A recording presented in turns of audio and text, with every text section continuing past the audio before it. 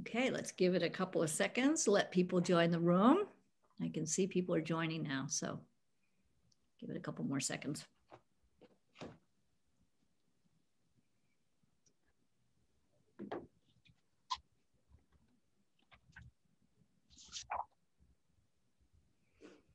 Okay, wonderful. Let's get going. Welcome to China Institute's Pieces of China, which is an online series that tells the story of China one object at a time.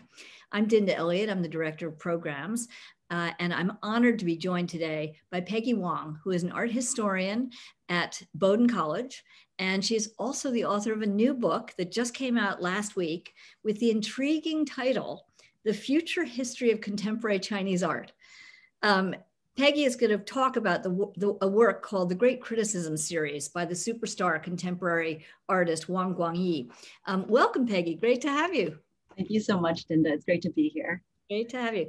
But before we jump into Wang Guangyi's work, tell us a little bit about the idea behind this book, The Future History of Contemporary Chinese Art. What are you trying to kind of rectify, or what's the point you're trying to make with this book? Yeah, so, right, The Future History of Contemporary Chinese Art, here Yep, it is. Thank you for that. I don't have my copy yet, so that's great. Yep. It does have a provocative title, and I use the term future history for a couple reasons. One is that I'm really cognizant of how we interpret artworks, and artworks in the past, and the artworks that I look at particularly are from the late 80s and early 90s, and say, if we continue to evaluate and interpret according to specific ways of thinking, particularly modes that we might think of with contemporary Chinese art, how will future histories be written? How will future generations of art historians, but also artists be treated, right? So if we use only very limited frames of interpretation, that's going to continue to kind of perpetuate these very, very narrow views going forward. So it's really a call to kind of reassess our current modes of interpretation, contextualization, how we even think about China and Chinese artists in the world. And my hope is that by broadening that, by asking, maybe less asked questions of very well-known artists like Wang Guangyi, we can think, oh, wow, I had never thought of his work in that way. And then secondly, why haven't we asked these questions before, right? So it's kind of a shining a light back onto art history as a discipline, but also really speaking to how people think about contemporary Chinese art at large. Fantastic. So tell us a little bit about what you noticed about the books that your students typically were reading, the art history books, and the limitations of those books. Yeah, so I do have to say that the ideas for this book and like the directions for it as I was forming it was very much informed by my students.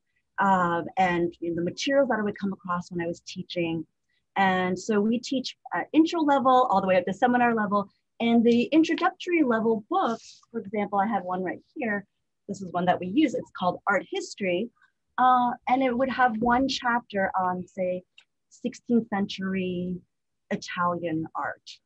And then it would have another chapter that was just China and Korea after 1355. And when students see this, they see this incredible imbalance in treatment, right? One chapter is giving great nuance and, just saying, oh, this is very significant. The other one is saying China, Korea, it's okay, they can go together. It's okay if we miss, entire swaths of time periods. And one thing I also think is that, like modern China, 20th century China gets one paragraph. Wow. I think, is it because maybe we dismiss propaganda, right? Ways of thinking about art that fall outside of painting and sculpture, and these also narrow ways in which we might define art. So what gets written into and out of art histories, and then that gets, basically legitimized and validated in these sorts of textbooks. And so I think we have to correct that imbalance, first of all, and then secondly say, then if there isn't this nuance, or what are these questions that aren't being asked that will allow us to have an expanded view of art history, one that's more fair and inclusive, that is where I feel like my book or my scholarship, that's really where I position myself as a way of trying to rectify this imbalance. Yeah, it's incredible how Eurocentric our perspectives on art history have been here in the West. I mean, it's amazing to see that tome that you just showed us, and that they treat China and Korea or whatever in one chapter. So tell us a little bit about why you chose to talk about Wang Guangyi's Great Criticism series, which I understand was created starting in 1990 and then finished in 1998. It's a super famous series of images. Some say it's riffing off of Andy Warhol. Some say it's a form of political criticism. What's important about it to you? And is there something that we misunderstand about it? Yeah, thanks. I will say it did start in 1990. It still kind of continues through the 2000s, though. Okay. But it has this longevity. And like you said, it has this incredible fame. Like it's so well known, right? And that is one of the reasons I picked it, is because it is so famous. Mm-hmm. And because it is wrapped up in the rise of contemporary Chinese art outside of the PRC and how the West receives it. So on the screen here, I'm just sharing a couple images. The one on the left shows Wang Guangyi in front of his works at the Venice Biennale, considered this total milestone in which contemporary Chinese art is being viewed, taking part in this major exhibition abroad. And you could also see the kind of the size and scale, they're very large. And even though there will be many different artists or kind of a range of artists in an exhibition, reviewers and critics and audiences really gravitate towards Wang Guangyi's work, and so much so that it would say appear on magazine covers or newspaper articles and reviews. And so we see the cover flash art pretty early on, 1992, that it's already there. And so we have to ask, like, why was his series singled out? And then because of those repercussions later on, it does very well in the market, right? And part of it is because it seemed to Western audiences to really fit into a narrative about China that they had at that time. And that narrative is about, if we go to the next slide, I think we can see too, this idea that he is riffing off of Andy Warhol, right? So this echoes the reviews that we see of his work in the early 90s, where people say, well, it seems like Chinese artists are only just discovering pop. So Western audiences, it'll look familiar because it's kind of like a deja vu, right? And this perpetuates a very harmful view where artists outside of the West are just always derivative, always catching up, very belated compared to a more progressive, original, advanced West. Right. So as an old journalist, so I was based in Beijing back in 1990 and in the late 80s, and so I always see things in their sort of cultural and political context. So just to set the stage for a second here, that was not long after the end of the Cultural Revolution. All this stuff, all these, Western images were very new in China, were totally new, right? And it was, 1990, just a year after the student movement in Beijing and the, crackdown on the student movement, Tiananmen. All that stuff is kind of a cultural context that I think it's valuable to look at.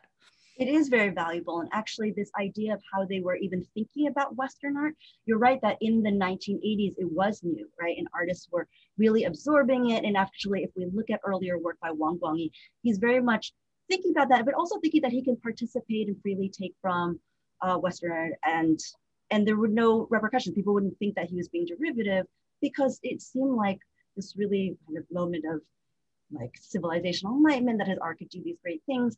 But by the end of the 80s, they're thinking very, very differently about Western art and thinking, maybe we don't have something so shared. Maybe it actually, why have I actually looked to Western art so much and not privileged my own art, like my own art history? And that's actually where great criticism comes in at this incisive moment where he's thinking, what kind of art do I want to do? What kind of art history do I want to turn to? And so great criticism is this time in which he's not just setting up these like symbols of capitalism and socialism and putting them in ideological antagonism. That happens, that kind of reading is also very popular when we only think of artists as political dissidents, and that is a very common trope, right? These artists must be critiquing China, or at least poking fun at China. Like that is a common reading here. And it also comes out when we only look at the works in terms of symbols, right? So it must be this clash of symbols together. But once we start to think, what is he doing visually, right? What is he thinking in terms of the art historical resources and sources that he's turned to? We have a broader picture. And so we go to the next image too. I'm just showing you some like more examples of these works, and we see, he's actually strategically thought about these works. He's making them compositionally very coherent. Maybe it's not so much about a clash, but maybe something shared. There's like these other ways in which we might think of it. It's more ambiguous than we might think, at least at the political, if you're reading it just in terms of political light. But I think that more has to be done in terms of interrogating it as what he's thinking as an artist, right? And so if we go to the next image. I love this. Okay, explain what this is. Yeah, so what he was doing is that he wasn't just pulling from any propaganda and saying, in the 1990s, it's totally anachronistic to have workers, peasants, soldiers, because he himself was thinking, what kind of art history, what kind of art am I turning, what kind of visual pieces? He turned to not just any propaganda materials, but these things called baotou, booklets. And I have a couple examples here. You can see they're very small. And what they are they're just full of these almost like clip art like images. And if we go to the next image too, you can see that they even have borders and different fonts. And the next image, we can see that with these, they even have little didactic at the end that show you, maybe how, like principles of anatomy. And on the left, there's kind of a design layout, because what they would be used for is people in villages and towns would make billboards, they would make newspapers that they would hang up, or blackboards that they would illustrate from. And they could freely choose, any of these images and say, okay, I'm gonna have a horizontal layout or a vertical layout and put this here and put that there. And this idea of these like half-trained just people, freely participating in image production, making art for the people, by the people, right? He thinks this is really valuable. Why haven't I seen this in contemporary art before? Like, why haven't I myself turned to that? So he's actually rectifying an entire visual tradition that he recognizes has a whole process, has its own values. Even the image on the right talking about figure types. I mean, if you read it, it talks about how, workers have very muscular bodies, but landlords, if you're going to illustrate them, they have flabby bodies because they exploit workers. Wow. So this idea of that there's entire value system behind it is something that he wants to turn to. So for the next image, and those would have been from the 60s, basically, or from certainly the cultural. Yeah, from the early 70s primarily, but they continue actually to the 80s. Yeah, we still have other images because this idea of informing the people is still really important. So Wang Guangyi's turned to this as a way of saying, hey, now I'm going to picture that in my canvas. I'm using my canvas as a platform for validating, legitimizing, making this entire visual tradition available, and saying, this is an important art history too. And maybe art, by making that visible, is a form of constituting and showing other people that this is also really important now. So it actually completely pushes against this idea that he was just riffing off Andy Warhol, but saying, no, actually, he's reaching deep into an existing visual tradition that comes from his own childhood and that he didn't see as valuable before, but now is turning, saying, we need to make ourselves visible. Like, I need to see myself in art. Yeah, so it's so interesting because there was a book written recently about is essentially Chinese history looking at what do Chinese people learn when they're growing up. And that's what you're saying is you kind of have to understand this artist. You have to look at where he came from and what references, cultural references he is bringing into his work, which we in the West may know nothing about. Right, and then if you also have books like this that only give a paragraph to art, you're definitely not going to learn about that. Right. And then, so you don't know what the references are in contemporary art. Yeah.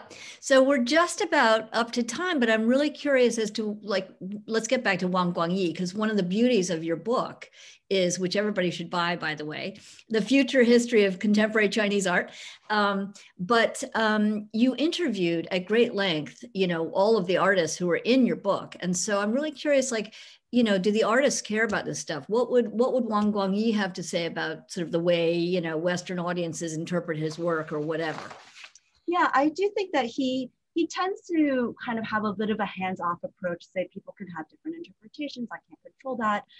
He will say, I'm not trying to critique China, though. I feel like that is a stance that he would take. Like, I'm not criticizing this country, but he would, I think what happens in these interviews is really interesting. When you start asking about process, you start asking them how they made the work and not just, okay, so you're pitting this symbol against this symbol. They perk up because they are artists, right? They are creators. They are making these decisions, and they see that you are asking them about their deep ideas about art. And they want to be treated as artists and not just, tokens or knee-jerk political dissidents, and say, yeah, I have thought deeply about it. It is part of my trajectory, thinking about art history, and my own interventions in place within it. So fantastic. Wow. Well, and we're right on the dot. It's a quarter after. So unfortunately our time is up, but I want to thank Peggy Wang so much for giving us this bite-sized take on a contemporary Chinese art. And we hope very much to try to bring her back, hopefully in person next time.